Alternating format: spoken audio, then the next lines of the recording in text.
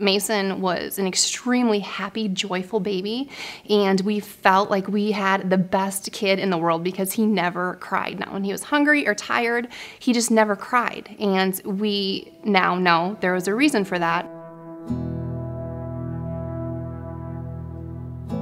We didn't become concerned until he was about 6 months old. He couldn't sit up on his own, started having some feeding issues. Around a year old, Mason had his first seizure. It was a huge grand mal seizure. When we got to the hospital, they ran a ton of tests on him. Couldn't find a reason for the seizure, but they gave us this checklist of everything that Mason should have been able to do when he was 1. And out of about 25 things, he could only do about 3 or 4.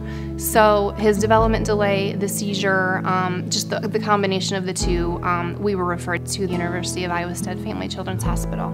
On our second trip down to the hospital, Mason was acting extremely giggly, just being super social. And she asked, "Is he always that way?" And we said yes. And she looked on his hand and she said, sometimes when you have something neurologically going on, the lines on your hand, on your palm, can be different.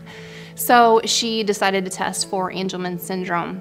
Angelman syndrome is a genetic disorder. And one chromosome 15 from his mom, was never developed. And that affects everything. It affects your mental, your physical abilities. It has robbed him, basically, of a life that he could have had. Mason has seizures. For the most part, they are controlled.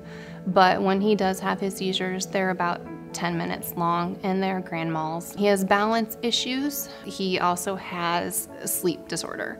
He doesn't have the ability to speak. He uses an AAC device to talk, and he started using it about the time he was 3 years old. And in the beginning, it was tough for Mason to understand that this is going to have to be his voice because he doesn't have the ability to speak. I would give anything, I promise I would give anything just to hear Mason call me dad.